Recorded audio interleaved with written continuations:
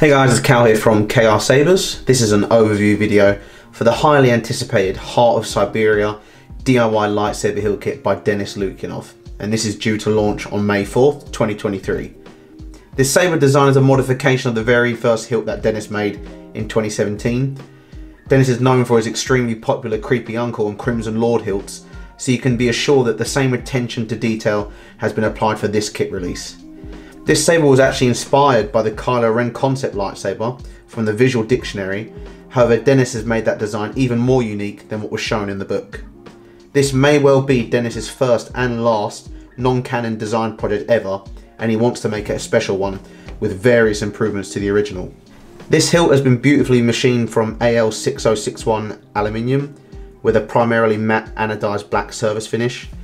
The built-in crystal chamber and blade plug have been machined from brass and copper, with the emitter and belt hook being machined from stainless steel. The emitters can also be heat treated should you wish to do so. The kit comes in a fairly standard packaging box that's been lined with foam for maximum protection during transit.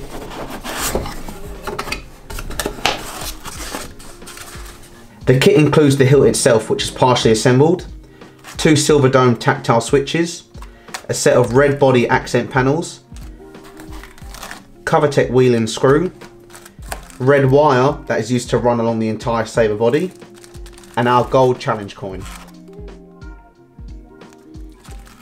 This hilt features a 1-inch blade and cleverly has a discreet knurled thumb screw that can be tightened without requiring any specific tool.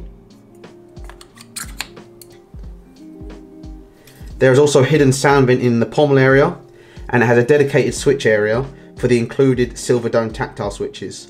However, my favourite aspect of the kit is the mechanical crystal chamber reveal that can be seen here.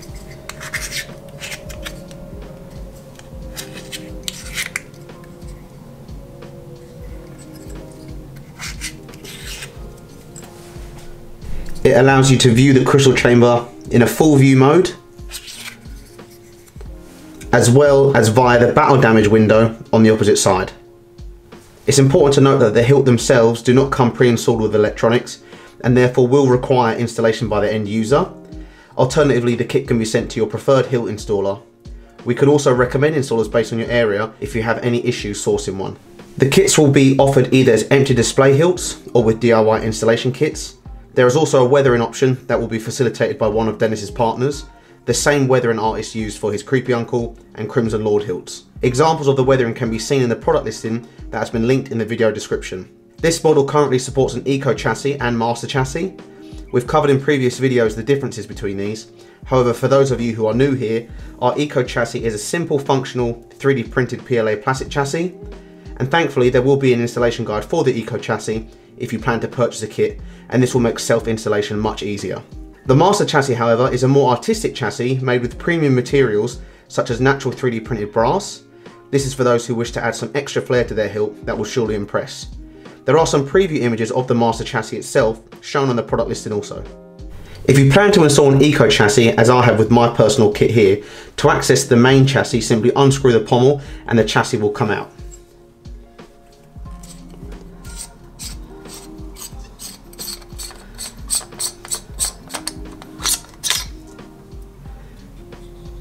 This is where you can access the soundboard, USB, SD card, and also the kill switch.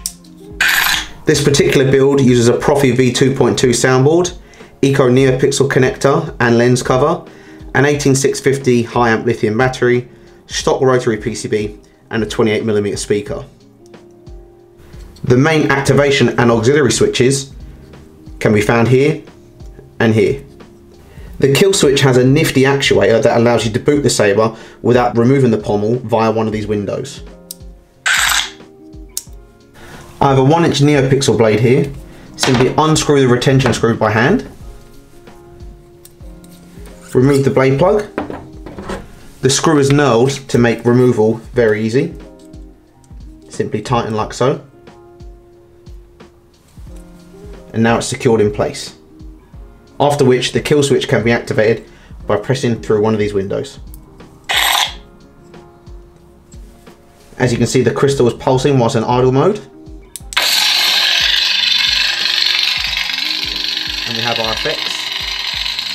This is a Kylo Ren sound font by Kyberphonic Fonts.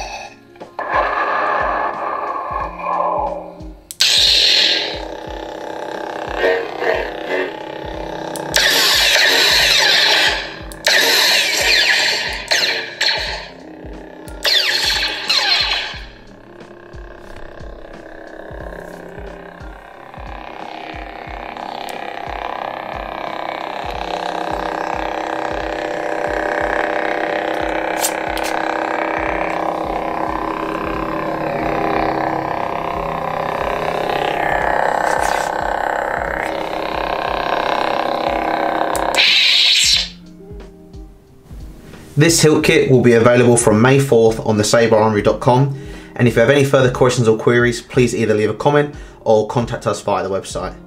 On behalf of Dennis and I, we'd like to thank you all for your support. As you may know, Dennis has had somewhat of a difficult time with the recent political problems in Russia, and it's very inspiring to see him still creating despite these circumstances. I truly hope to see many of you in the community picking up one of these kits this May 4th and supporting Dennis. Peace.